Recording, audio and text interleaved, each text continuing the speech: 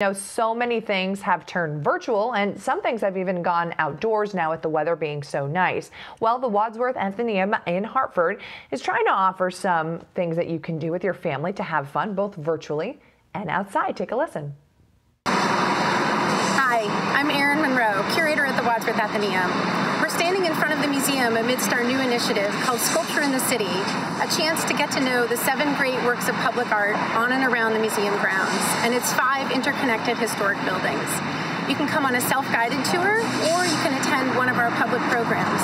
We hope you'll come check us out and keep it local this summer.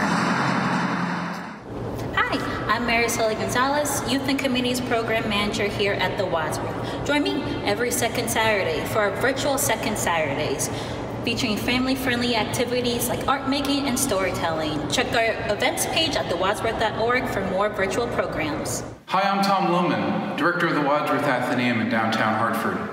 As you can see from the gallery behind me, we're amid a major reinstallation of 5 of our galleries so that we can have them ready for new experiences for you in time for our reopening later this summer.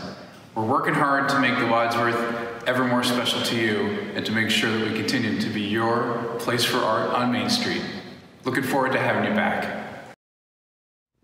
All right, so very cool options there. You heard them say that the Wadsworth will be opening in the near future, so fingers crossed for that. But in the meantime, plenty of ways to enjoy the artwork there, both outside and virtually. If you happen to take a trip outside and you want to snap a picture of some of the artwork that you see, send it to us at share61@fox61.com. That's the same email address you can use if you want to send us a positive or uplifting story.